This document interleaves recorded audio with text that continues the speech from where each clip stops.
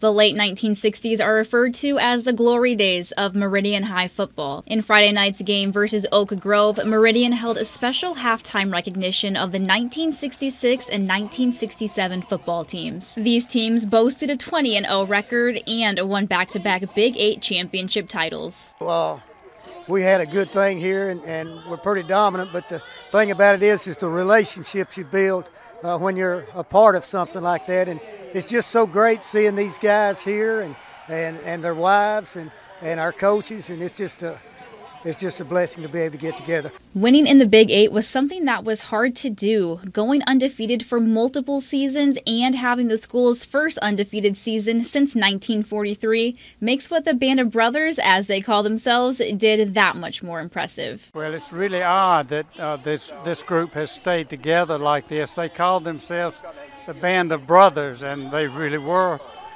They believed in each other.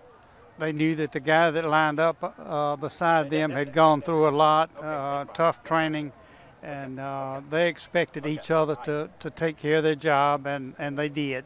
You know, the harder you work, you kind of come together, and I think that's what made us winners. And then we got to where we felt like we were pretty good, and so we were hard to beat.